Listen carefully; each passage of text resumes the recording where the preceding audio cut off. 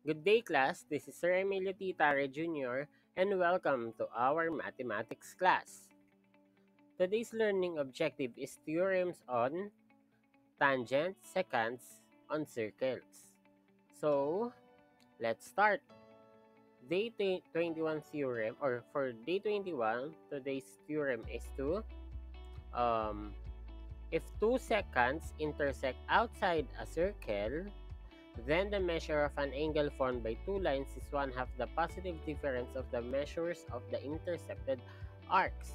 So, we have here a circle and two secants. And as we can see, they formed an angle here. So, to measure or para mahanap natin yung sukat ng angle na nabuo natin here, gamit yung dalawang secant na tumama sa circle, we need the difference, or we need to get the half of the positive difference of the measure of intercepted arcs. So, ang intercepted arc niya is itong arc PS tsaka arc QR. So, dalawa yung arc na intercepted ng ating seconds na to. Then, pagsasamahin natin and kukunin natin yung kalahati or ganito po. So, para mahanap natin yung angle P, ito yung point P, ito yung point E, ito yung point S. So, para mahanap yung angle PES, we have to multiply to 1/2 the difference of arc PS. So, this arc and arc yung sukat nito. Then, for example, find PES or measure angle PES if measure of PS is equal to 75 and measure of RQR or measure RQR is 31.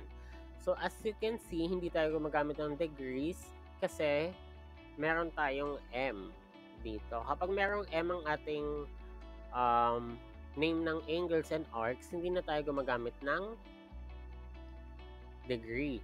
And kung may degree naman, hindi na tayo magsusulat ng M. So, ganito ang itsura ng ating arc or ng ating illustration. So, 1/2 ng M or ng measure ng difference. Oopsie.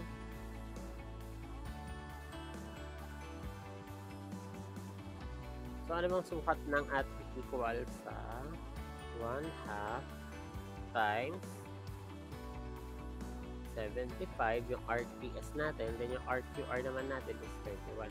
So, 31 minus 75 is equal to 1/2 times what? 75 minus 31 is, very good, 44.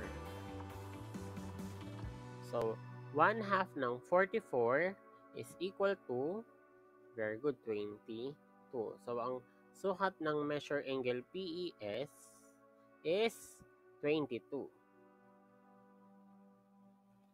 Next, day 22 theorem, we have here if a tangent and a secant intersect outside a circle, then the measure of an angle formed by two lines is 1/2 the positive difference of the measure of intercepted arc. So, para mas maintindihan natin, let's illustrate. So, ito yung secant natin. At ito naman yung tangent natin. So, kung mapapansin nyo, meron siyang dalawang arc na na-intercept. Itong arc AD, tapos yung arc BD. So, halos same lang din dun sa una nating theorem. Pag kukunin natin yung difference, yung positive difference ng dalawang intercepted arc, then i-multiply sa 1/2. Okay. So, let's have another example. Find measure angle ACD if measure arc AD is 127 and measure arc BD is 52. So, ito daw yung AD at ito naman yung BD. Ang hinahanap natin is arc AC, angle ACD. So, para mahanap yan, ang given natin is ang measure ng arc AD is 127. Ang measure arc BD is 52. Kunin natin yung difference which will be equal to what? 127 minus 52 is,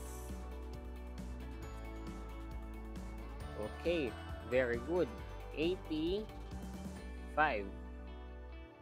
Tama ba? Or 75, sorry.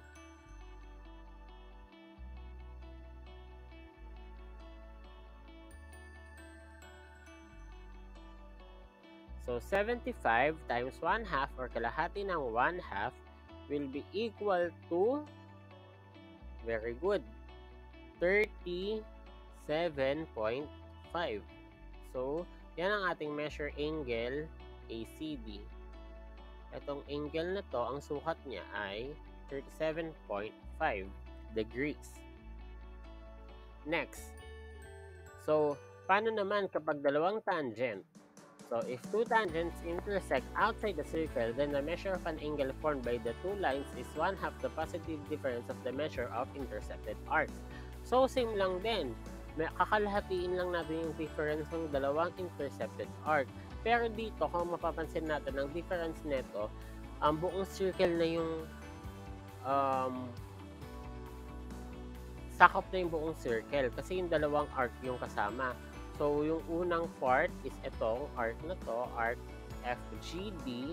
Then, yung second naman is yung arc FD. Hindi natin sila pwede pangalanan na parang arc FD. So, yung mas malaking arc or yung major arc natin, pangalanan nating FGD or arc FGD. Then, yung mas maliit is arc FD. So, para mahanap, kalatiin natin yung difference ng dalawang yan. So, for example, find measure angle DEF if measure arc DGF is 240. So, ano yung 240? Itong arc na ito ay 240 degrees. Ayan. So, isang arc lang yung given. Paano to? Anong sukat nito? So, para makuha to, ano bang sukat ng ating buong circle in terms of degrees? Diba 360 degrees? So, ima-minus lang natin yan. 360 minus 240, that will be equal to 120 degrees. So, yun ang sukat ng ating measure arc FD is equal to 120 degrees or 120. Ngayon, pwede na natin hanapin yung ang angle DEF. DEF. So, 1/2 times, sukat neto is 240 minus, sukat po neto is 120, which will be equal to 120 or 120 times 1/2. And ang kalahati ng 120 is what? Very good. 60. So, the measure angle DEF is 60. Okay. So, itong theorem 24 natin, may pinagkaiba siya dun sa ating mga unang tatlo na theorem. So, if two chords or secants containing them intersect in the interior of the circle, katulad nito, meron tayong dalawang secant na nag-intersect or nagtamaan sa loob ng circle. Interior means loob. Yan. Then the measure of an angle formed is half the sum. Ito na. Sum. Ito yung pinagkaiba niya. Of the measure of the arcs intercepted by the angle in its vertical angle. So, ito po yung formula natin para mahanap natin yung angle MAN. Hanapin muna natin or kunin natin yung sum ng arc MN tsaka ng arc RP. Yung intercepted arc ng kanyang vertical angle. When we say vertical angle, ito yung nakatalikuran niya. So, ang vertical angle ng arc ay ng angle MAN ay angle PAR. So, sila yung magkatalikod, therefore, ang angle MAN is equal sa or congruent sa angle PAR. Pero hindi porket magkatalikuran sila, equal na din dapat yung intercepted arc nila. Wala naman po kasi sila sa center, hindi sila central angle. So kapag wala sila sa center, malamang sa malamang hindi mag-equal or usually hindi mag-equal yan. So going back to our topic, let's have an example. Find the measure angle MAN if measure angle measure arc MN is equal to 76 and measure arc RP is 52. So again, ito ang hinahanap nating arc or ito yung hinahanap nating angle. Ang given natin, ang meron tayo na value is itong arc MN which is 76 degrees and yung ating RP naman is 52. So, using the formula, measure angle MAN is equal to 1/2 times, okay, value nito is 76 minus or plus pala plus 52. And 76 plus 52 is equal to what? 1/2 times 128. And kalahati ng 128 is the final answer for this one, which is a measure angle MAN is equal to 64. Sorry. So measure angle MAN is 64. So just to summarize our lesson, yung unang tatlo natin, yung angle na hinahanap natin is nasa labas. So kapag nasa labas or pansinin natin na yung mga nasa labas na angle, hinahanap natin yung para mahanap yung sukat niya, magma-minus tayo. Pero ito namang nasa loob, magpa-plus. So kapag na-encounter nitong apat, alam niyo dapat kung anong formula yung gagamitin. So yung unang tatlo magkakamukha lang naman dahil lahat sila ay nasa labas regardless na tangent man yan or secant or both. So, ayun. Thank you for having a victorious learning activity or learning session for today.